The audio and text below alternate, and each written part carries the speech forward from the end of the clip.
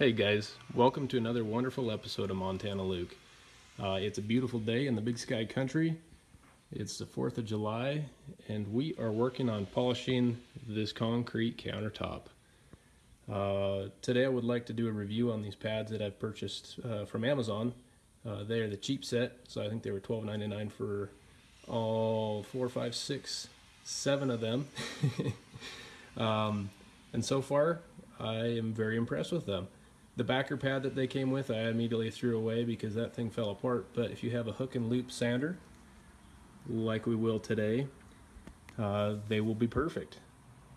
And I also would like to show you guys how this works without having a water-fed sander. So this is obviously just an electrical sander, and I'm going to feed water using a hose.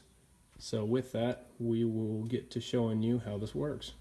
Alright guys, here is all of the material that you will need for your concrete countertop project, or whatever kind of concrete you're trying to polish. This is basically everything that you will need to make that work. And I will go over what all of this stuff is, not in too much depth, so I don't bore you to death, but enough that at least, you know, if this is your first time, you'll at least have the concept of what to purchase and what it will take to do this project. So first things first, we have our DeWalt orbital sander. What this is it's basically just an orbital sander that spins around, and it's a variable speed sander, so you can change how fast this thing spins around, and that's what, you know, makes all the motion to remove the material with these pads.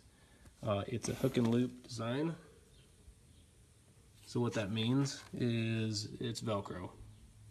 And these stick right to the face of it, just like so. It's not a wet sander, so a lot of these sanders that people do concrete with have a hose that runs up inside of the sander and feeds water out into these pads through this hole. And I don't have that tool. So what I've tested in the past is just using a hose to spray the concrete and achieve the same results, and by hold, it does. It works just fine. You don't need to buy the professional grade sander. You can buy this awesome DeWalt sander for 80 bucks. I purchased this at Lowe's. It does everything that I've ever needed it to do, including polishing concrete. So next thing that we have is a series of pads. Again, these were purchased off of Amazon, and they were, I think it was $12.99 for the set. Grits ranging from 50 all the way to 3,000. 50 being the pad that removes the most material. So that will be good on finishing these edges that are pretty rough, bringing them down to a quick smooth finish. And then you continually move up grits all the way to 3,000 if you want to. I typically go to 800 because what that does is it gives me the nice smooth finish, but it also gives enough grit in the material that the clear coat will stick to. Sometimes if you get up to 3,000, the finished coat won't stick and it'll start chipping off. And finally, we have our water source. This is professional grade Montana water. Nothing but the best. So if you guys want me to ship you a few bottles, let me know. You won't complain. That's just one of those secrets that are in these projects that make them better than most. And finally, we have our concrete work surface, which is the reason we're here. So enough with the explaining, let's get to the work. So I've already started sanding a portion of this block just to show you guys the difference between a quick wet sand with a 50 grit pad and what that will make in the outcome of the finish with exposing the aggregate in the block. And as you can see right here, I've used my 50 grit pad.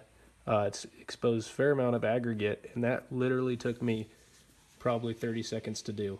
I'll give you a quick show of what this looks like when you do it so you can see what to expect and how this tool works. So as always, wet down the surface. We got our tool ready. Bring it on, set it on the surface.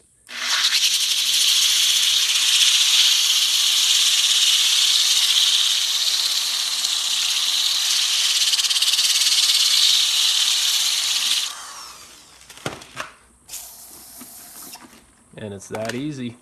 What I'll do next is I won't bore you guys to tears showing you how I sand this whole block. I'll wait till the very end to show you the finished project.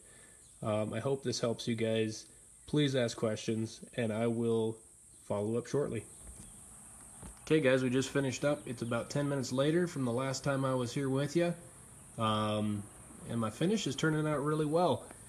The further you go down, the more aggregate you expose, which means rocks.